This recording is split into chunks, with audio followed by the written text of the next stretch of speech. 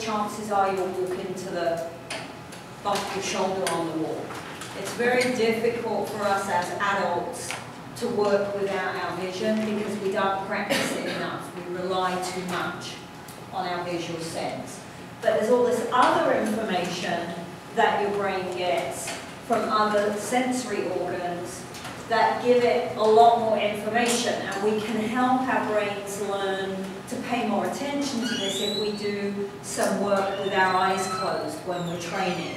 So if you're working with children, or even when you're doing your own work, it's a good idea to try to incorporate some stuff with your eyes shut. So if you're down in the Max Pack and they have those Bozus, the little wobble balls, try to stand on the wobble ball with your eyes shut. Make sure you've got something to grab hold of, because we don't want you to fall and get hurt. But it is a good idea to try to train your brain's ability to pay more attention to this other information. Right? So we get a lot of feedback through our sensory organs, and the ones we're interested in because we're looking at the muscular system are the muscle spindles and the golden tendon organs. And they send the brain information about the length that the muscle is at and the amount of force that is being generated via the muscle through the tendon to the bone. And we sometimes use that information consciously, but we very often use it subconsciously to tweak a skill that we're doing. Right? And it helps with the learning effect. So when we practice a skill, our book says that our proprioceptors provide us with the ability to repeat a specific motor unit recruitment pattern. That means that in order to do this skill in a particular fashion, I have to recruit the motor units and therefore muscle fibers in the same order every time, right? It's not just successful performance of the skill though. We use that in learning the skill in the first place. So when we get this recruitment pattern wrong, and we fall flat on our face, our brain learns that was the wrong recruitment pattern. I did not have enough force. I didn't get a strong enough signal. I've got to generate more or less force. Right? So we use these receptor organs constantly. All right? They're firing all the time in your bodies right now, sending information to your brain. You've got them in the muscles in your hands, sending information about the amount of force you're generating while you're holding your pencil, right? All the time. So muscle spindle then lies actually within a skeletal muscle, and it lies in parallel to those muscle fibers that we were looking at last week, all right? And it's sort of attached to the muscle via the connective tissues. So it's a little mini muscle within the muscle. And the purpose of a muscle spindle is to tell the central nervous system about the amount of stretch or length of the muscle, or the speed that it's being stretched at. So we see more firing in a muscle spindle when the muscles stretch very, very quickly than when we stretch it slowly. And it is responsible, that signal that it sends, is responsible for initiating a contraction within the muscle very, very quickly. Right? So when I stretch the muscle, the central nervous system sends a signal back to contract the muscle as a protective mechanism, right? Because the central nervous system can't work out whether or not that stretch is going to keep going and result in the muscle being torn apart. So it sends a signal back to contract the muscle quickly to try to prevent it from getting torn. So we have what we call a stretch reflex. If I stretch a skeletal muscle, I see a contraction. We use it all the time, and it works in alongside that stretch shortening cycle that we talked about, that's caused by the elastic component of the connective tissue in the muscle. So now I've got the stretch shortening cycle, and I have a stretch reflex. And those can allow me, if I time them right and I use them properly, allows me to generate a lot more power and force in a skill.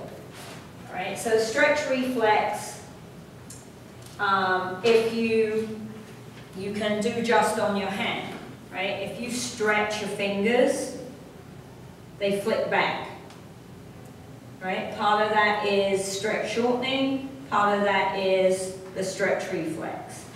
And you can use it, we use it when we throw. If you watch gymnastics on the television when they're working asymmetric bars, if you watch the girls come through the bottom of the bar, they'll often have their feet ever so slightly behind their hips, because that puts a stretch on the hip, which can then generate a more forceful kick up the front to help them get over the top of the bar, or include a somersault. Right? So we often, when we think of technique and when we think of biomechanics in a skill, oftentimes we are talking about biomechanics and skill technique in a way that utilizes stretch reflex without thinking about that other component of it. Right?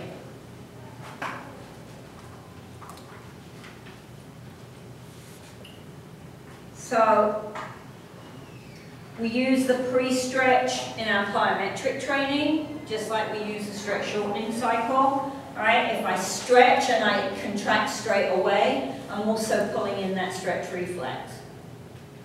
Okay? So when we do a jump takeoff for a basketball throw, we're using stretch reflex in our quads and our ankles. The other really clever thing that the signal does from the spindle is it turns off the antagonist, right? So it inhibits the antagonist. And I'll come back to that in a minute, because I want to contract the thing that's being stretched, but there's no point in me trying to contract a muscle if the muscle the other side is contracting. So actually that signal from the spindle does two things when it gets to the spinal cord.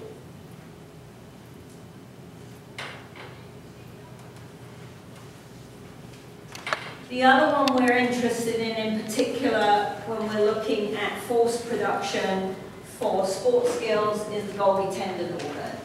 All right, the Golgi tendon organ lies at the junction where the muscle is transitioning into all that connective tissue is kind of joining up to make the tendon. And it is responsible for recognizing tension within the tendon, but that relates to the force production in the muscle, right? Because the only tension in the tendon is coming from the force you're making in the muscle that's getting transferred to the bone via the connective tissue, all right? So indirectly, it's responding to tension in the muscle as well, or force production in the muscle. And again, it acts in some respects as a protective mechanism as well as feedback and information for the brain for motor patterning, right? Because if I create too much force and there's too much tension on the tendon, then a couple of problems can happen. Either the tendon will rupture, or the tendon can hold out and that force gets transmitted to the bone and the bone breaks. So you see that occasionally. There was a well-known picture, but I don't know who it was, a few years ago. There was a pitcher who threw a ball, and as he released the ball, his arm broke.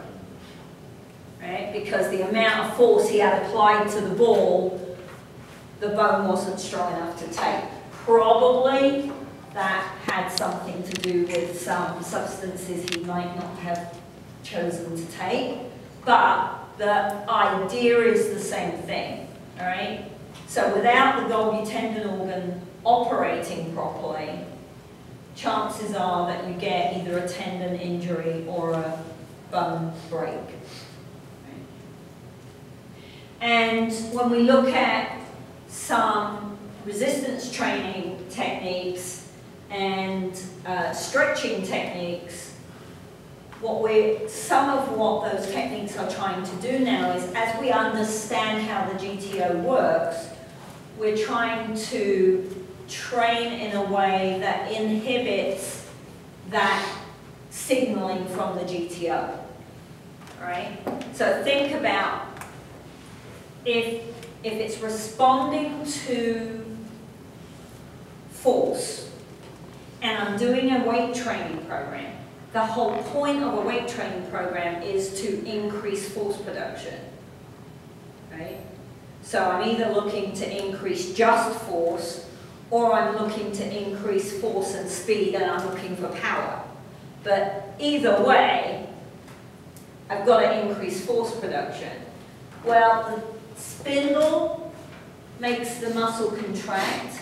The GTO, because it's responding to tension, sends a signal to the spinal cord, and we get a signal back from the central nervous saying, okay, relax now. There's too much going on here. You need to chill out. Right?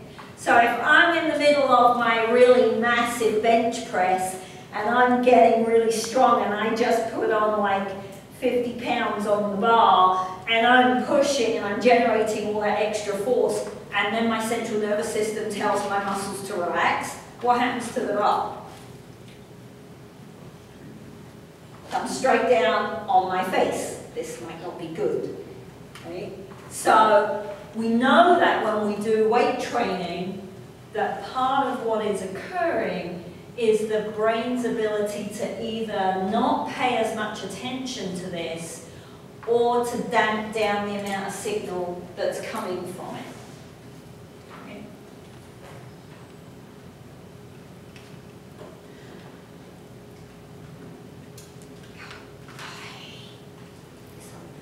Don't turn off. Don't do that.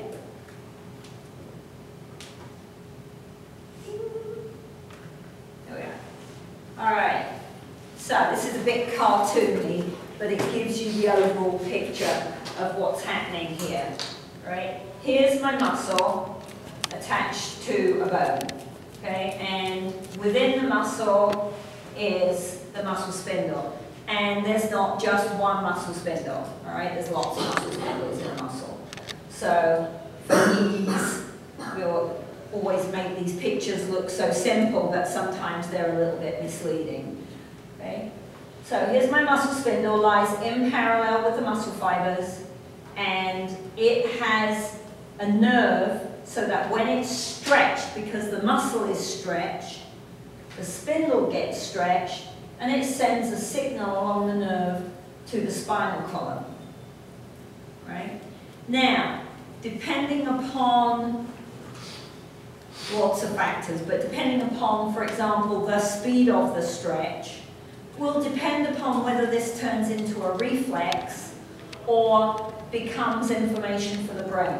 But when it gets to the spinal column, it actually synapses directly to the nerve that goes back to the muscle. It also synapses with nerves that go up the spinal column to the brain. Okay, so that information gets sent to different places. If it synapses with the motor nerve, that allows it gets stretched, the signal comes in, and it directly sends a signal back to the muscle to contract. So, for example, if you're walking along and you put your foot into a hole, because we have prairie dogs all over the place, and right, there's holes all over the place. So you walk across the soccer field and you put your foot down a hole, right? Every time you put your foot down a hole, does that cause you to break your ankle or rupture a tendon? No, right? We don't always sprain or break our ankle because most of the time this system works very well, right? You stretch the muscles on the outside of your ankle and the muscles tighten back up because a reflex response is sent from the spinal cord. So it saves you from breaking your ankle or tearing the muscle or a tendon. Okay.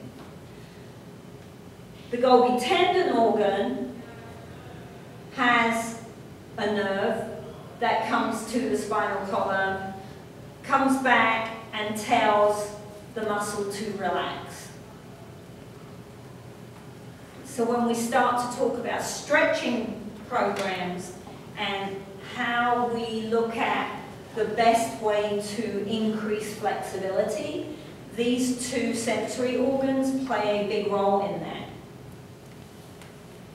Okay. And when we look at strength training programs, the GTO plays a big role because if we can't inhibit that GTO, I can't put more force on the muscle, create more force with the muscle. Okay.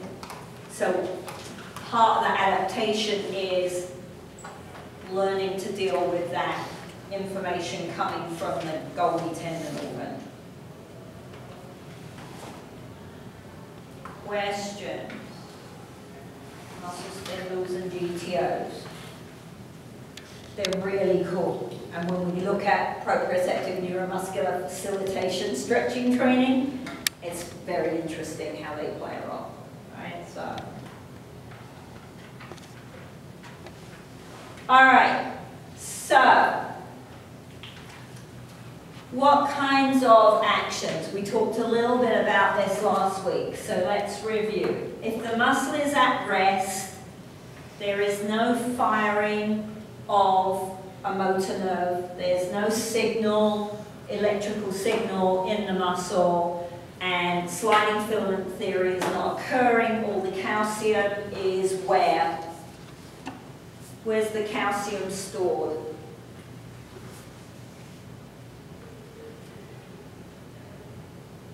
If the muscle's not firing and the calcium isn't flooding out and attaching to the actin, where's the calcium?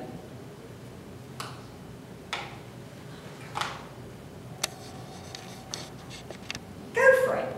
You've got two choices. It's either right or it's wrong. It's not a big deal. It's in the sarcolemma. Oh, close. Close. It's in the sarcoplasmic reticulum. Right? So, when I'm at rest, the calcium is all stored away in that sarcoplasmic reticulum and we don't see sliding filament theory. Alright? We don't see that muscle contraction. And there's no movement. There's no change in the length of the muscle when it's at rest. Okay? If we are creating an isometric contraction, right? When I do isometrics, anybody do any kind of isometric training? All right, so if I'm pushing against the wall as hard as I can, that's isometric training. Right? I can push against myself as hard as I can, that's isometric training. Right? So when I'm doing isometric contractions, the muscle does not change in length. That means that the force I'm able to create with my muscles equals the force that's pushing back. So when we do this chest push one, right, it's difficult to do it for yourself. But if we do this one and one arm was a lot stronger, one arm would move, right? If I'm able to keep my hands in the middle, it means I'm relatively evenly balanced. If I try to pick up something that is very, very heavy and it doesn't budge, that's an isometric contraction, right? Because you're generating force, but the force you're trying to shift is equaling the force you're able to generate. Does that make sense? So I don't see any movement because they equal each other. Right? In a concentric contraction, so this is our typical sliding filament picture, right? When we look at those pictures in the book and when we looked at that animation, this is the picture we're seeing. Right? So in a concentric contraction, the muscle shortens in length. That means then that the force that the muscle was able to generate was larger than the resistive force.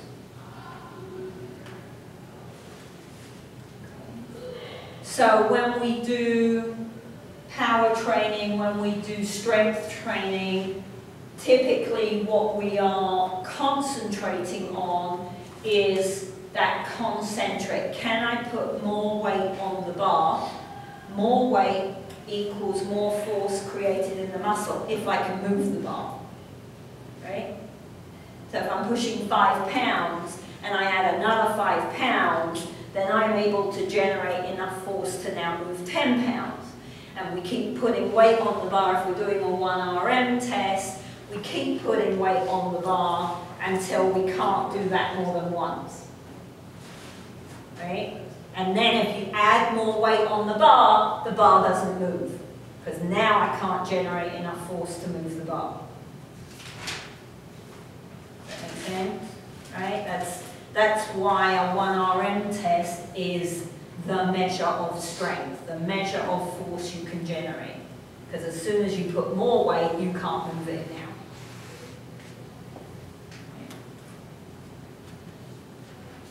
Our third option then, when we're looking at contraction, is if the muscle is lengthening under force, and that's called an eccentric contraction. And in this case, what happens is that the force of the muscle that the muscle can produce is less than the force that is being applied to the muscle. And so the muscle doesn't turn off and relax and just get stretched.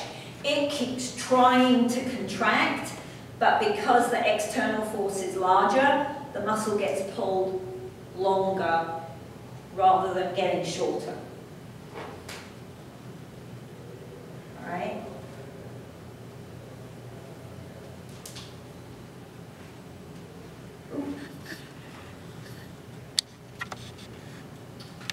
So if we look at a force velocity curve, this idea of these three types of contractions becomes very interesting, because if we take our zero movement plan, our isometric contraction, right?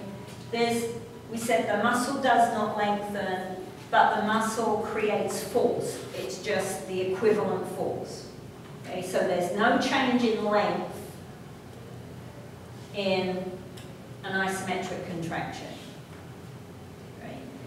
If we look at the speed at which I'm shortening, so if I'm looking at a concentric contraction, at any speed, the amount of force I can produce in a concentric contraction is less than that muscle can do isometrically. Okay. So initially when we start moving, we see a big drop in force, and then the faster we go, gradually that curve kind of eases out a little bit. But you can see here that far less force than I can produce in an isometric. If we look at eccentric contraction, eccentric movement in the muscle, then as soon as I start moving, I can create more force.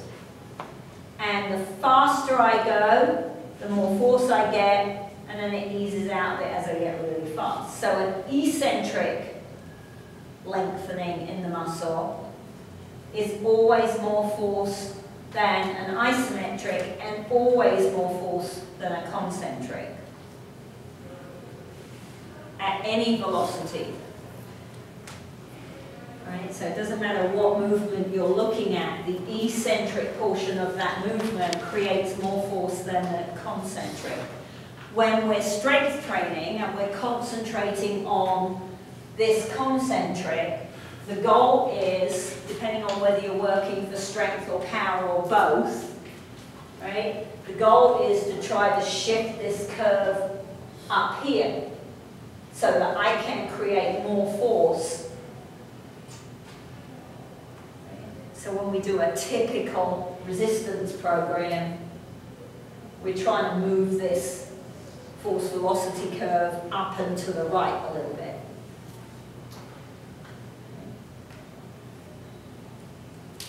Because I want to be able to create more force at a faster speed, because strength times speed is power. And most of the time, power is really important if we're training athletes. Right? There's not very many sports where we're only interested in speed or strength. Right? Usually in our field, we want power.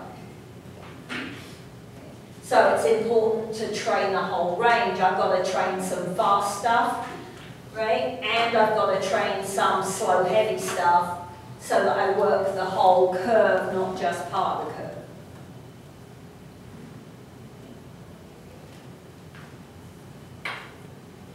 So,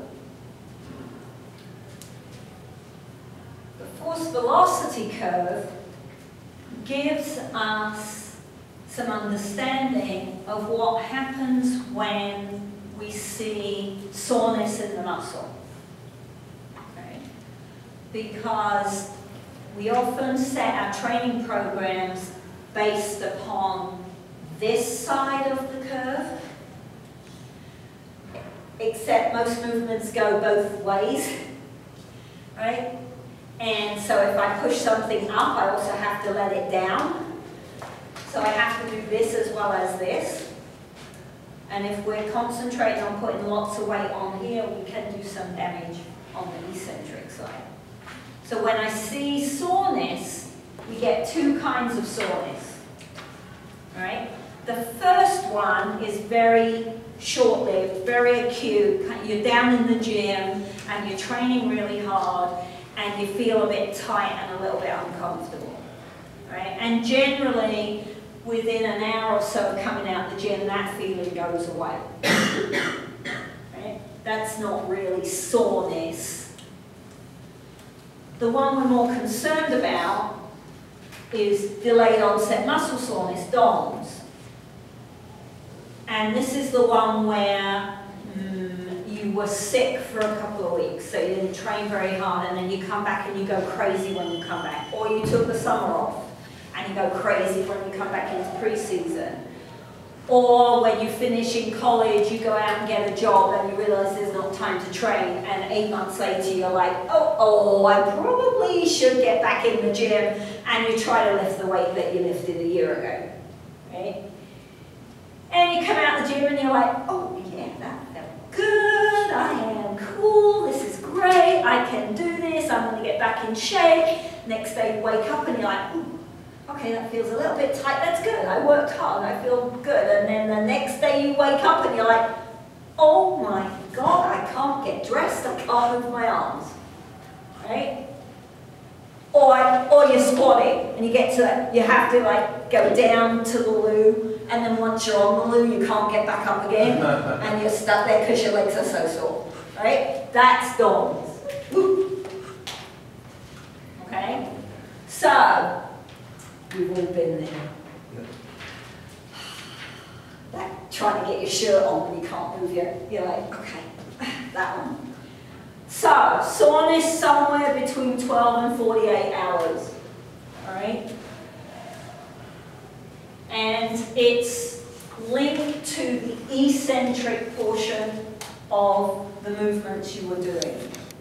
So, downhill running, if you run the hills outside here, going downhill will make you more sore than going uphill, right? Well, we don't make that connection very often, because if I go up the hill, I have to come back down the hill in order to go up the hill again, right? So then we get really, really sore, and we'll go, oh God, that running up that hill made me so sore. It wasn't running up the hill that made you sore, it's coming back down the hill that makes you sore, right?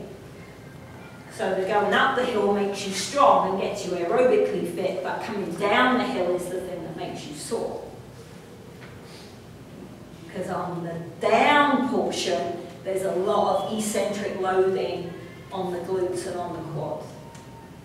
When we work a negative program in the gym, right? If you're advanced enough in your weight training program to be messing around with negatives, that's an eccentric loading program. All right, I pile tons of weight on the bar. I go down as slow as I can. You can't do it without a partner because I can create more force eccentrically than I can concentrically. So the amount of force I can take down on the bench press is more than I can push back up again. So if I'm doing an eccentric loading program, I have to have a partner, because otherwise I ain't getting back out from underneath the bar. Okay? So when we do eccentric work that is high intensity, what we see is some structural damage in the muscle. So we see little micro tears in the muscle, and when the tear occurs, it means those proteins that we looked at, actin and myosin, and the other structural proteins are all kind of out of whack with each other. And so we can't generate as much force as normal. Okay. Also, we see some calcium issues if the sarcoplasmic reticulum gets torn. But because of the micro tears, we get some anti-inflammatory responses and some irritants that are released, chemicals from within the muscle cell that are released and float around. So we get all this soreness not because of lactic acid or lactate, which is what our coaches like to tell us. That's got nothing to do with being sore, right? It's because of the damage that we do and the response to the damage that occurs. We get some swelling inside the muscle, that presses on the nerves, that hurts. We get these irritants, causes some inflammation, and we've got structural damage. So then what happens is, if you're sore, when you go back in the gym, you can't push as much work. Well, that's okay if you're in a training phase, right? It's a little less safe if you're in a competition phase, because you have to go out and work. You can't afford for your performance to be subpar, right? Plus, if there's that structural damage and you're sore and you're not quite paying attention because it's sore, that's when you get hurt. So we've got to be a little bit careful about DOMS, okay? We can use a training principle, right, progressive overload, particularly that term is used in conjunction with resistance exercise programs, but the same idea can be used in any kind of program, all right? Instead of starting out with a lot of volume or a lot of intensity, so lots of weight, I start out at a lower intensity and or less volume. And then I gradually add weight as we go along, and then we would see hopefully none, but certainly less DOMS. Now, we don't always have the time for that, right? And if I'm in college and I've only got 3 weeks to get my athletes in shape before the first game, I don't have time to be nice and give them progressive overload training. So we get dumped in the deep end and then we're all walking around like this for the first week of school, right? Because we can't move. Because they don't have time to do the right thing and take it slowly.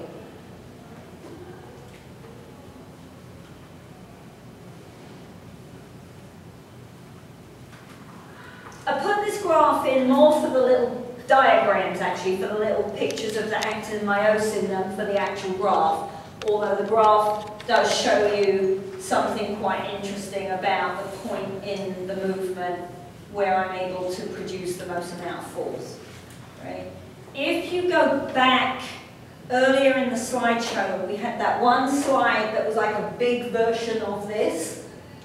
Go back and have a look at that in conjunction with this diagram, and then you'll see what I'm talking about. Here is the optimal range for this particular skill for cross-bridge formation. See the overlap of the myosin and the actin. So the more cross bridges I can form, the more force I can produce. At this point in the skill, the muscle's stretched out so far, there's very little overlap, so I can't create a lot of cross bridges. And here there's too much overlap, so I can't make as many cross bridges. All right? So here and here are weaker than here. In a bicep curl, this point of the skill is around about 100 degrees. Right? So the point in a bicep curl where you're able to generate the most amount of force is about 100 degrees, give or take. All right? People's internal mechanics play a role because everybody has a bicep insertion on the humerus, but some of us have the bicep insertion further away from the elbow than others. Some of them, the tendon is shorter, right? So there's personal mechanics that play a role. But somewhere around 100 degrees. Right? When you go to the gym, you can see that happen. Right? Because people cheat on their bicep curls all the time.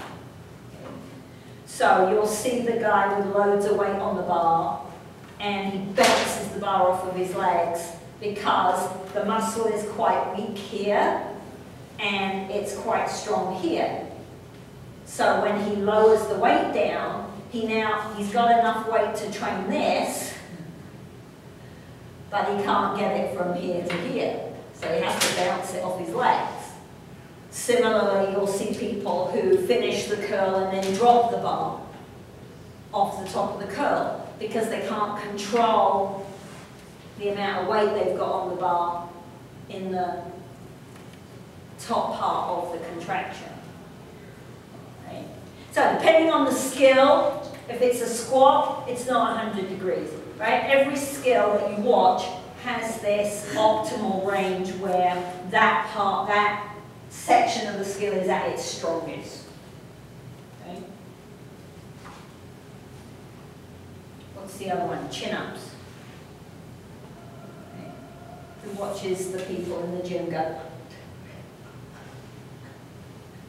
Right, well that's great, but they're only training here. And when we do sport skills, we don't do things in little tiny ranges of motion because the big range of motion is biomechanically more efficient. So if I don't train this and this, that's where you get hurt when you go out on the field.